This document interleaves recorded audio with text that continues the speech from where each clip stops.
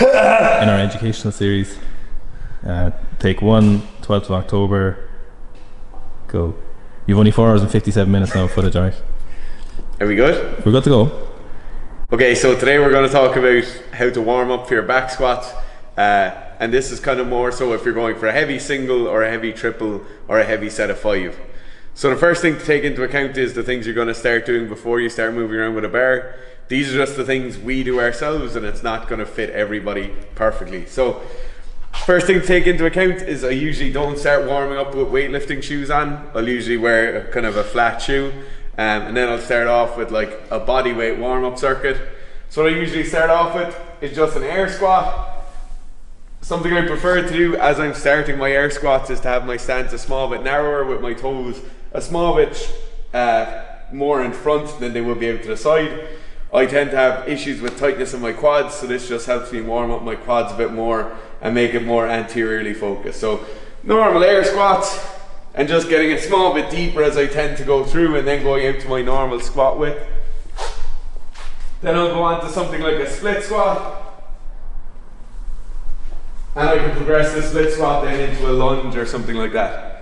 If I want to start progressing these further, so if I'm very, very tight or very sore from DOMs or something like that, I'll start grabbing a wall ball or a med ball or even a kettlebell just to start weighting those body weight exercises and progressing them a small bit further.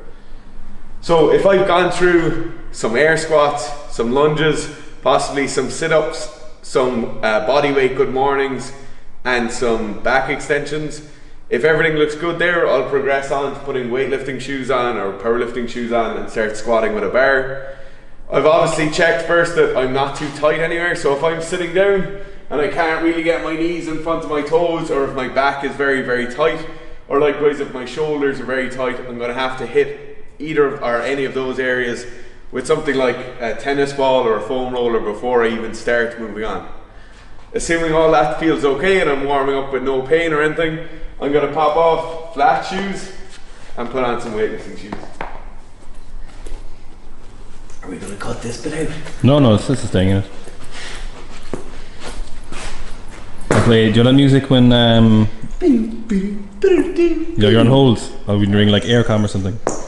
Yeah, do you know when aircom ring you and they're like, but it's playing kind of like, yeah.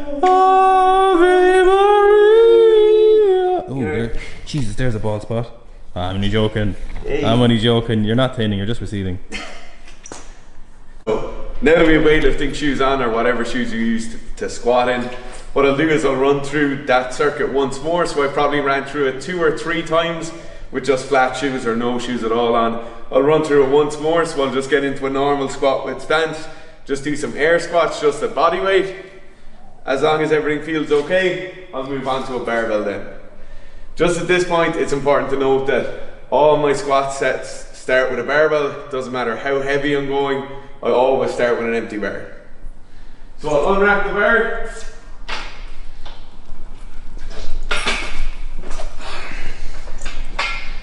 I'll get set up, and then for my first few sets, I'm just going nice and slow on the way down and slow on the way up too. So it'll be